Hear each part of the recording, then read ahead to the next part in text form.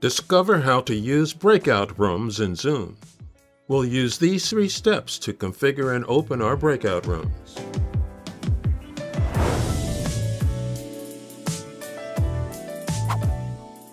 Number 1. Locate the Breakout Rooms feature.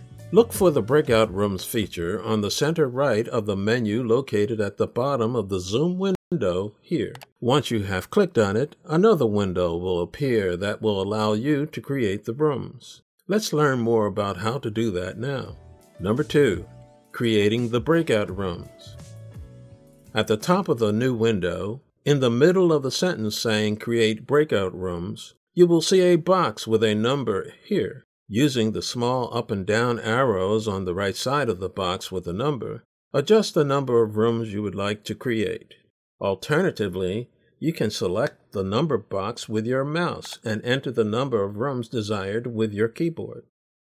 Underneath, you will see these 3 options that apply to the participants. Assign automatically, assign manually, let participants choose room.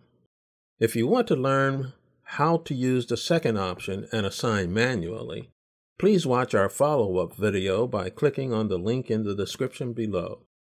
The first option, Assign Automatically, is the easiest to use and is automatically pre-selected. This means Zoom will automatically distribute your participants into the desired number of rooms as evenly as possible. Depending on the number of rooms entered and how many participants are in your meeting, Zoom will tell you how many participants per room there will be here. If you would like your attendees to be able to choose and move between rooms freely, select the last option, Let Participants Choose Room. Once you have made your selection, simply click Create here.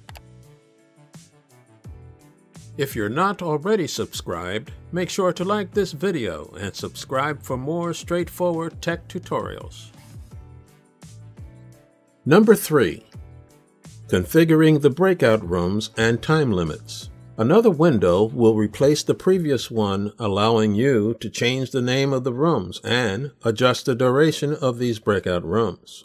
To do this, click on Options located here. A smaller pop-up window will appear with the same self-explanatory options.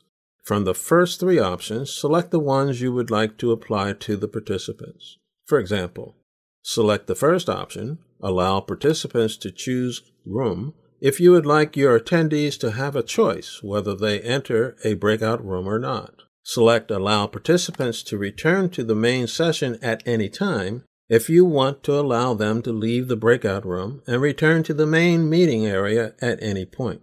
And select Automatically Move All Assigned Participants into Breakout Rooms to remove giving your participants the choice of entering a breakout room or not. The next option will now let you set the duration of the breakout rooms. Once again, you will see a small box with a number here. Select the box with your mouse and enter the number of minutes you would like the breakout rooms to last. If you would like to be notified when the time is up, be sure to select the sub-option just below it here. The final option allows you and your participants to see a countdown timer.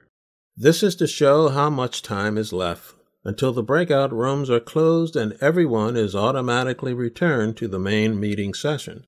Using your mouse, you can click on the number and choose from a list of predetermined number of seconds for the countdown timer here. Congratulations! You are now ready to open all rooms by clicking here. That was easier than it looked, wasn't it? Please like this tutorial to help others discover it. And don't forget to subscribe to easily find more of our simple-to-follow video tutorials. You can own a Burn to Learn Stylish Techie t-shirt. Get yours now by clicking the link in the description. Do you have something you want to learn? Let us know what it is with a comment in the section below. This has been Rod from Burn to Learn. Thanks for watching.